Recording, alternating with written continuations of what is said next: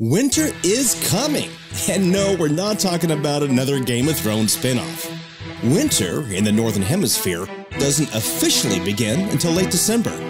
But cold temperatures are already here, and your hydraulic and fuel systems need to be prepared. That's what's coming up on Schroeder News.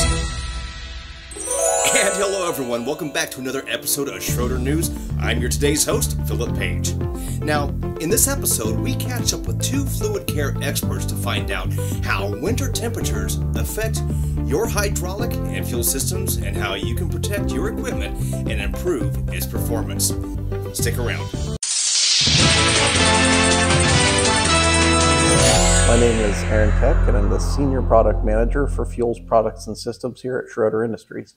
The number one biggest issue with fuel systems when it comes to low temperature applications is typically gelling of fuel.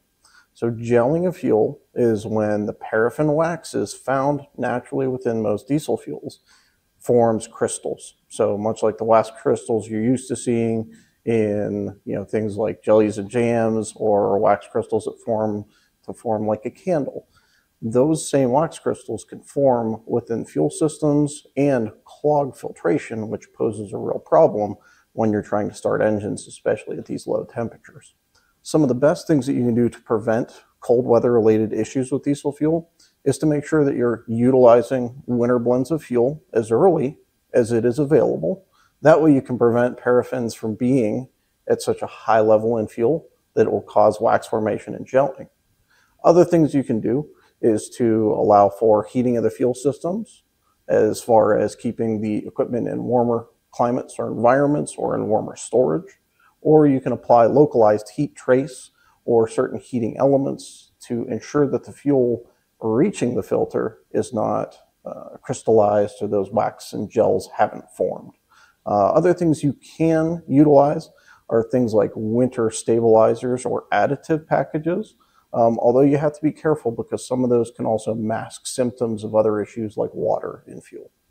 When testing fuel, especially for things like cold weather performance, you want to make sure that you're looking at certain characteristics like cold filter plugging points, so the CFPP is a great value to look at, as well as the cloud point, so the CP value that you can find on most common winter diesel tests. That's going to tell you the temperature at which those wax crystals are going to form of those paraffins in your specific fuel.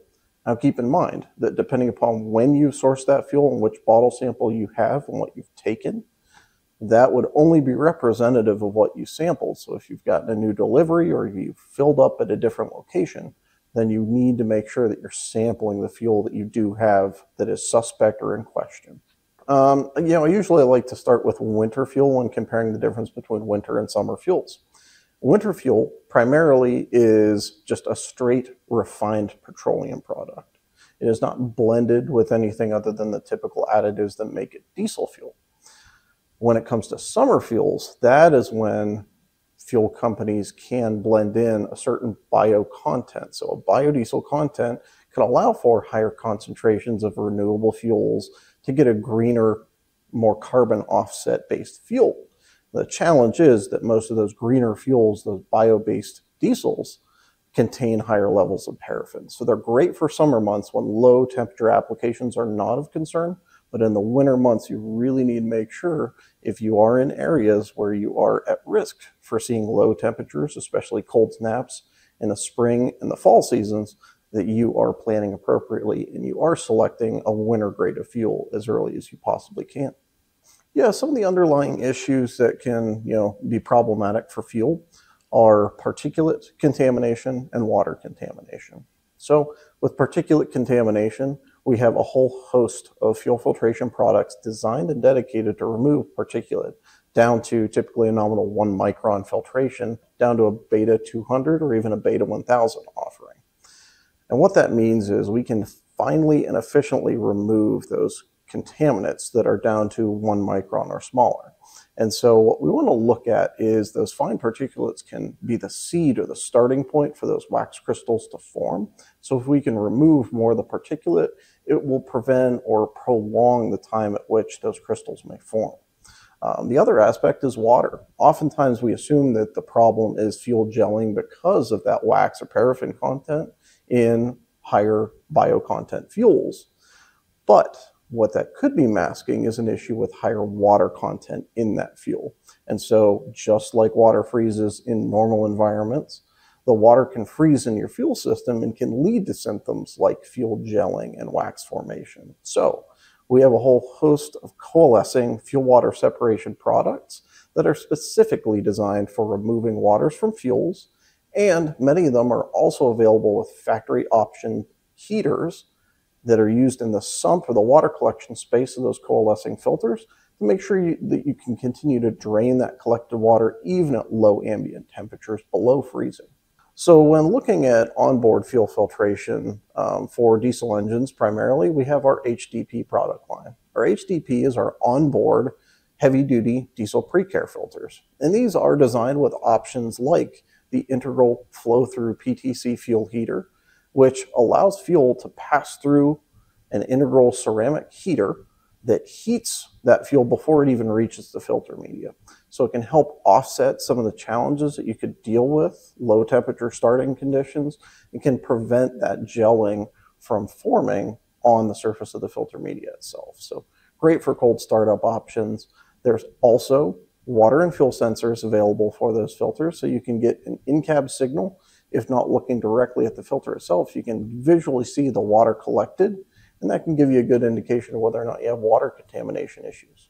So for any sort of winter challenges, it's a matter of the specific problem you're facing. And so when you look at trying to resolve any sort of winter fuel related issues, cold start or cold weather issues, I would always encourage you to start with bottle sampling or condition monitoring to measure and evaluate where you're starting with and what your problem may be.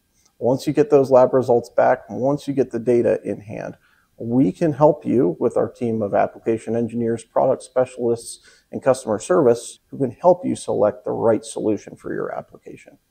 We do offer a selection of bottle sampling kits that provide lab-based results within a matter of days to give you winter fuel condition, as well as summer fuel and even basic contamination, so a standard particle count and water content of your fuel. Why is it so cold in here? My name is Jeremiah Allshouse, and I'm the product manager for the hydraulic and lubrication group. So when it comes to cold temperatures on hydraulic systems, the biggest proponent of that is what we refer to as a cold start condition, where your fluid is entering a bypass condition and your fluid's not being filtered, thus at risk for further contamination. This is due to the fact that when it's colder outside, the fluid is at a much higher viscosity, so thus it's going to enter bypass more often. So at risk is pretty much the level of contamination that's going to be entering your system. If your fluid is too cold and going through that bypass, your filter's not being active. So all of that contamination that's upstream of your filter is going to enter your system and thus further ruining the hydraulic system. So common in-tank filtration filters that are seen in the market, the bypass valve location is typically located in the bottom, which in a cold start condition is not ideal. A lot of contamination settles on that bypass, and when you're in that cold start and the bypass is going to open up, all that settled contamination is just going to enter downstream and thus further contaminating your system.